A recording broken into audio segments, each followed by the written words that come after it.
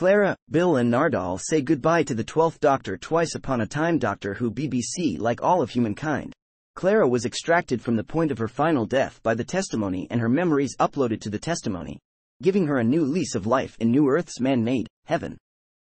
A short time prior to the 12th Doctor's regeneration, Bill Potts, by then a part of the testimony herself, decided to prove to him how important memories were. She gave him a kiss on the cheek that restored his memories of Clara, following which the Doctor was able to exchange a few words with an apparition of Clara standing in front of him. Noting that the glass avatars could be everyone, were everyone. Before disappearing, Clara ordered the Doctor not to forget her again, joking that his having done so the first time around was, frankly, offensive. Upon regaining his memories of Clara, the Doctor believed that she had faced her Raven in the end, but doubtless in a surprising way and with style.